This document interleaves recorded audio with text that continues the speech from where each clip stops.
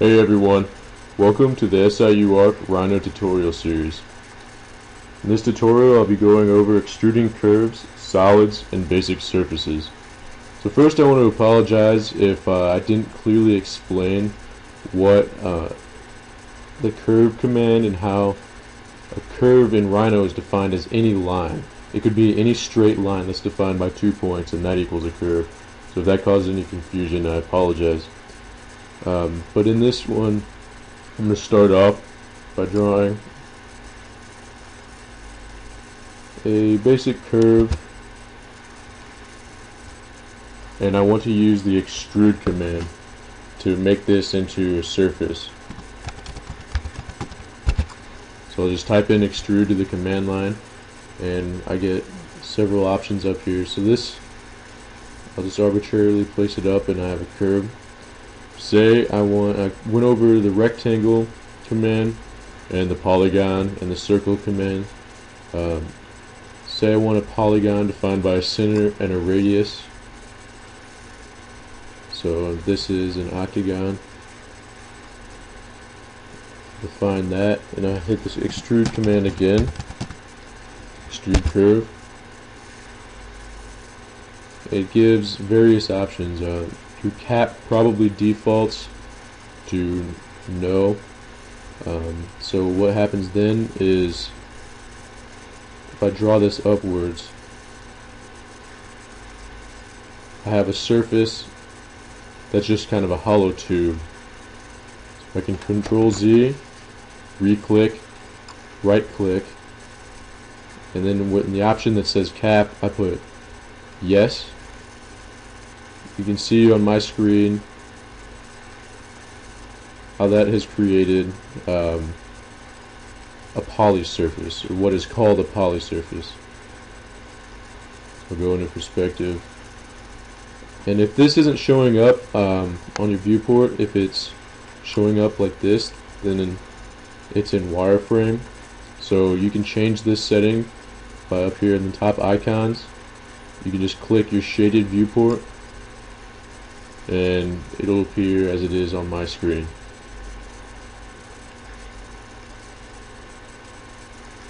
So this has become a solid object.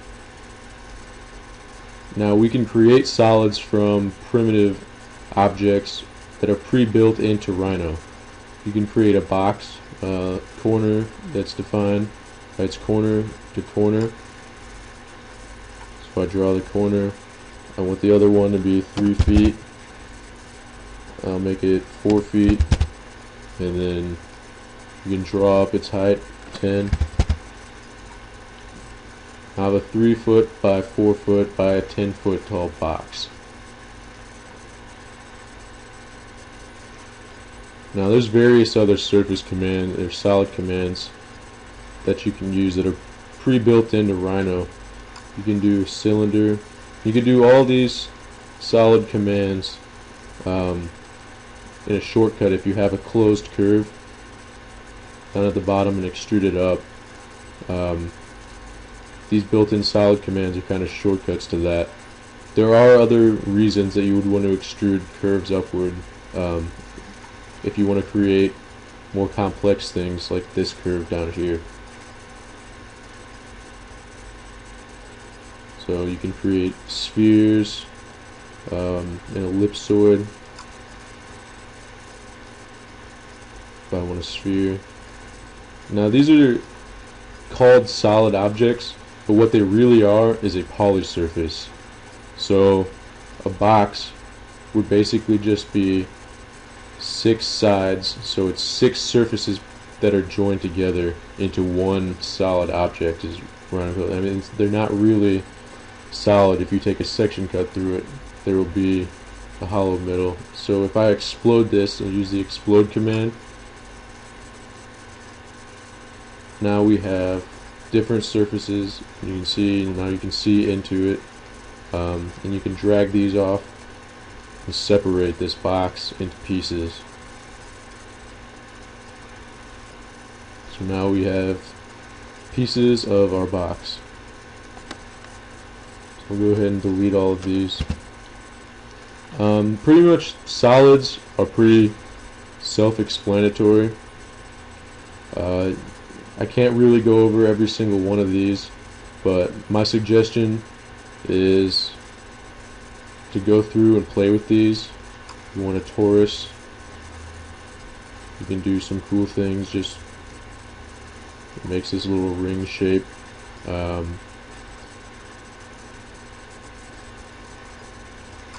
Ellipsoids. So you can just play with the preset definitions of what these are. Now we can get into basic surfaces, which your surface command is on this button icon over to your left, or you can drop down like we can do with anything else. I'll go over more complex surfaces in later tutorials, so right now we'll stick with the basics. This is a corner surface, so I'm going to define a surface by a set of points. Just arbitrarily draw points out, and now we have a surface at wherever I've drawn each corner point. If I want to base it off 3 points, hit enter, and this creates a triangular type surface on the screen. So you can play with that, and you can draw points to different geometries that you have on the screen with the different snap commands that we've gone over.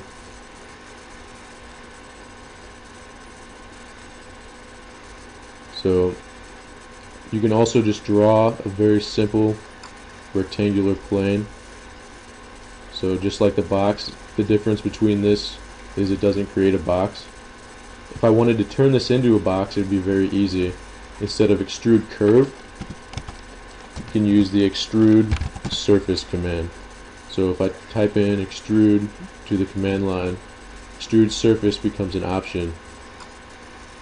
And now we can take this and extrude it. I have my cap on. If you want, I could extrude it in both sides. So whichever direction or whichever height it's extruded in, it gets extruded in the other direction as well. And now we have another box based off a surface. So it's important to note that you can extrude these based off a surface or a curve.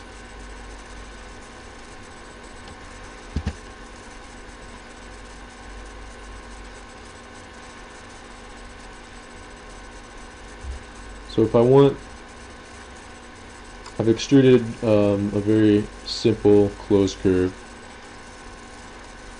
Now if I want an object, so I'll just do a very arbitrary free-formed curve and close it off. If I want this to be one surface, because it's on one plane, it's represented on the X and Y plane, the XY plane, I can take this and go to the command surface from planar curves. So what this does is your curve has to be closed. So if I have a bunch of curves, I'll do a polyline.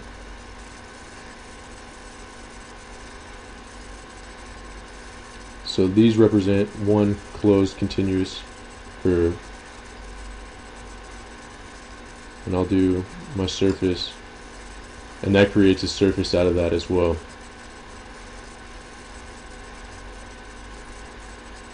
So if I drag this off and explode it, make these single individual line segments, I can highlight them,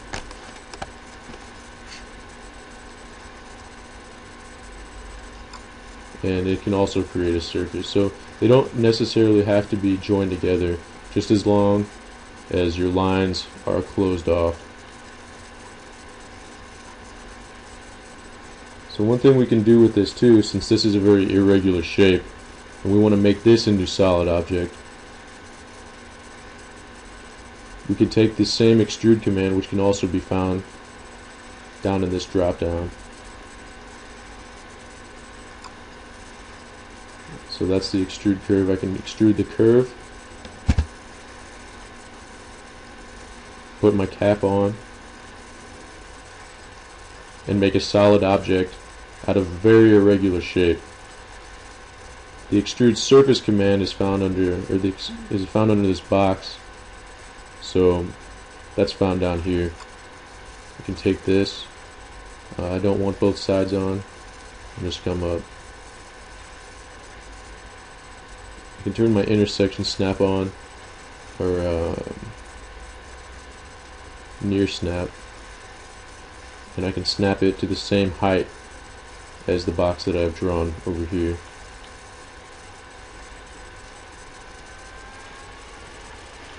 So that was using extrude surface. If I want to take that and extrude it in irregular directions, you can extrude them to a point. You can extrude them tapered. You can extrude along a curve. I'll get to more of these commands later on. With the tapered extrude, you can see it extrudes up at an angle, and you can change the angle at which you want it to extrude. If I wanted to sit negative right now, and the negative extrusion is going inward. So if I wanted a positive 10, that would extrude it outwards in a tapered fashion.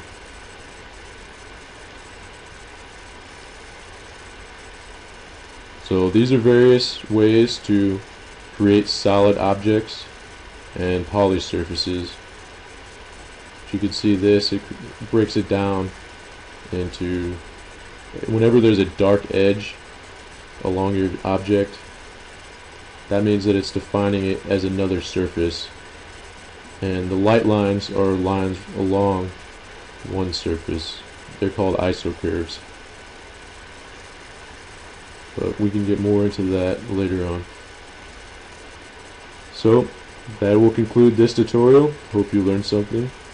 Thanks for watching.